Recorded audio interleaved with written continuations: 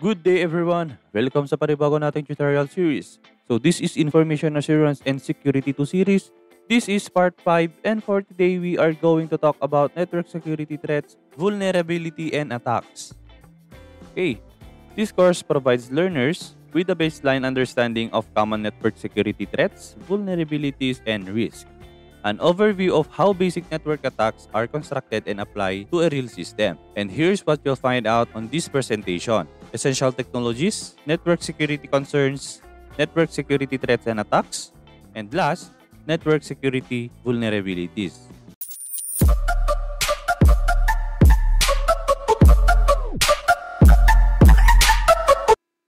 And the first topic that we are going to discuss is about essential technologies.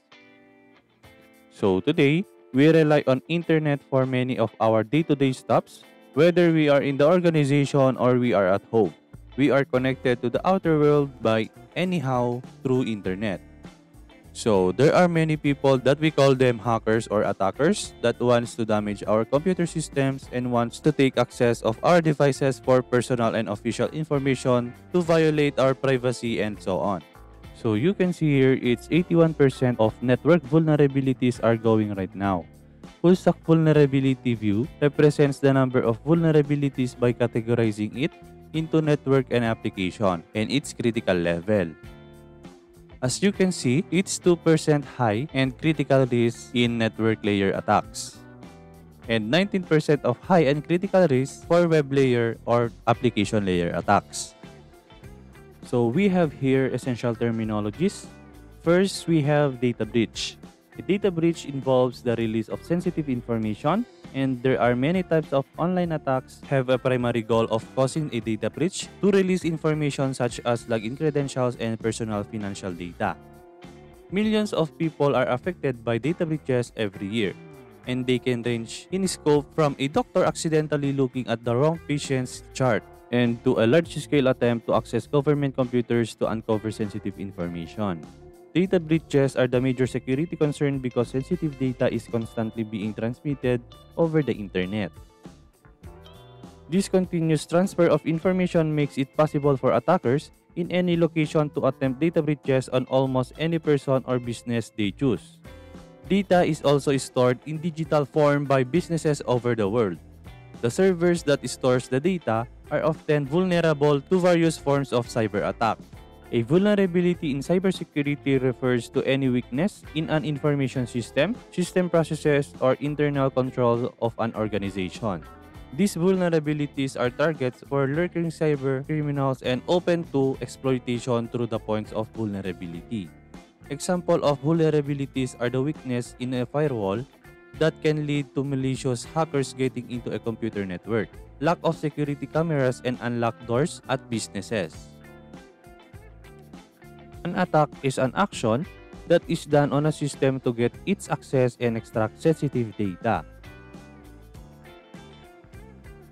An exploit is a breach of IT system security through vulnerabilities in the context of an attack on a system or network. Exploitation is the next step in the attacker's playbook when finding a vulnerability.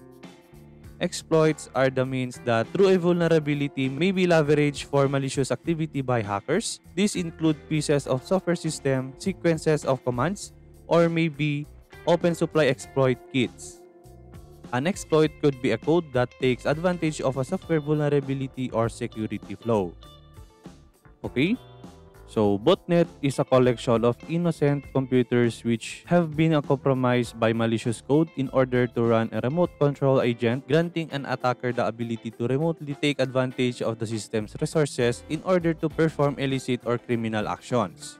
These actions include DOS flooding attacks, hosting false web services, spoofing DNS, transmitting spam, eavesdropping on network communications, recording voice IP communications, and attempting to crack encryption or password hashes. Botnets can be compromised of dozens to over a million individual computers. The term botnet is a shortened form of robotic network. Dark web is also sometimes called the deep web, when in fact, the dark web is only part of a deep web. Surface web is what we call the regular World Wide Web that is indexed and websites are easy to find. The deep web is the unindexed part of the web. Actually, anything that is search engine can't find. Okay, a threat is a possible danger that can exploit an existing bug or vulnerability to compromise the security of a computer or networks. Or it refers to anything that has the potential to cause serious harm to a computer system. So, in a zero-day attack, the attacker exploits vulnerabilities in a computer application before the software developer can release a patch for them. Based on common usage of exploit terms, an exploit is set as a zero-day exploit once it's want to attack a vulnerability that has been identified however not yet patched. Payload is the part of malware or an exploit code that performs the intended malicious actions, which can include creating backdoor access to a victim's machine, damaging or deleting files, committing data theft, and hijacking computer. Hackers use various methods to execute the payload. For example, they can activate the logic bomb, execute an infected program, or use an unprotected computer connected to a network. Pharming is a type of cyber attack involving the redirection of web traffic from a legitimate site to a fake site for the purpose of stealing usernames, passwords, financial data, and other personal information. When you type a URL into your browser's address bar, like www.google.com, for example, several background processes have to happen before you see the familiar Google logo or search box on your computer screen. During a pharming attack, cybercriminals discreetly manipulate those processes, sending your web traffic a malicious website instead of the one you intended to visit. The destination site may load malware on your computer. More often than not, it's a bogus phishing site. So basically, a pharming is a mashup of words phishing and farming. Next, we have whaling attack. Whaling attack is a method used by cybercriminals to masquerade as a senior player at an organization and directly target the senior or other important individual at an organization with the aim of stealing money or sensitive information or gaining access to their computer systems for criminal purposes. It is also known as CEO fraud. Whaling is similar to phishing in that it uses methods such as email and website spoofing to trick a target into performing specific actions, such as revealing sensitive data or transferring money. And last, we have the doxing. Doxing is the act of revealing identifying information about someone online, such as their real name, home address, workplace, financial, and other personal information. That information is then circulated to the public without the victim's permission. So next, we have here 5 goals of cybersecurity. So the first is confidentiality. Confidentiality, keeping sensitive information private. Encryption services can protect your data address or in transit and prevent unauthorized access to protected data. Next, we have integrity. Integrity is the consistency of data, networks, and systems. This includes mitigating and proactive measures to restrict unapproved changes, while also having ability to recover data that has been lost or compromised.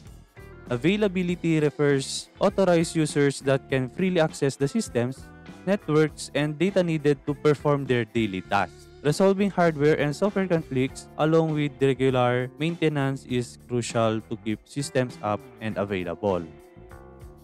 And authenticity or authentication is a process that ensures and confirms a user's identity or role that someone has. Authentication is the necessity of every organization because it enables organizations to keep their network secure by permitting only authenticated users to access its protected resources.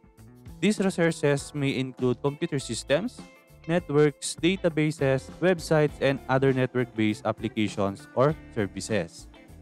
Non-repudiation is the assurance that the sender of information is provided with proof of delivery and the recipient is provided with proof of the sender's identity. So, neither can later deny having processed the information. So, it is protection against an individual falsely denying having performed a particular action, and it provides the capability to determine whether the given individual took a particular action such as creating information, sending a message, approving information, and receiving a message. Let's move on the network security concerns. So the question, what is network security?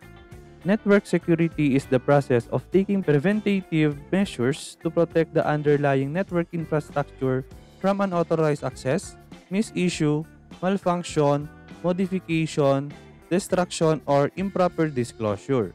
Implementing these measures allows computers, users, and programs to perform their permitted critical functions within a secure environment. Securing a network requires a complex combination of hardware devices, such as routers, firewalls, and anti-malware software applications. Government agencies and businesses employ highly skilled information security analysts to implement security plans and constantly monitor the efficiency of these plans, and typically consists of three different controls. First, we have the physical network security. This is the most basic level that includes protecting the data and network through unauthorized personnel from acquiring the control over the confidentiality of the network. This includes external peripherals and routers might be used for cable connections. The same can be active by using devices like biometric systems. Second, we have technical network security. Primarily focuses on protecting the data stored in the network or data involved in transactions through the network. This type serves two purposes. One, protection the unauthorized users, and the other being protection from malicious activities. And third, we have the administrative network security. This level of network security protects users' behavior, like how the permission has been granted and how the authorization process takes place.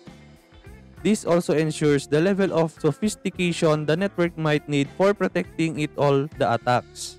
This level also suggests necessary amendments that have to be done over the infrastructure. Network security specialists, sometimes called information security analysts, they plan and implement security measures to protect organizations' computer networks and computer systems from viruses and cyber attacks. They may identify compromised machines and report on the security measures taken to address threats.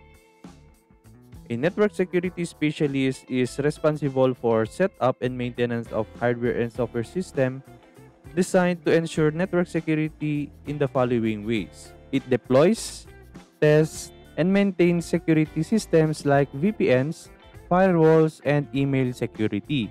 Communicates with management to promote security best practices. And last, confirms that the current network security system is suitable for future requirements. A network security specialist supports the IT security team. They will identify and solve network problems both remotely and on-premise. Some network security specialists research, evaluate, recommend, and implement other security devices as well. This could include installing computer security software, conducting regular security audits, and gathering evidence regarding cybercrimes. Network security specialist roles can vary in title depending on the industry. Some jobs fall under the title Information Security Analyst, IT Security Specialist, or Network Security Engineer. Ayan. So that's it for this video, and hoping na may natutunan kayo about introduction of Information Assurance Security 2. At kung may mga katanungan kayo, contact nyo lang ako through email or chat. Okay? So see you on the next video.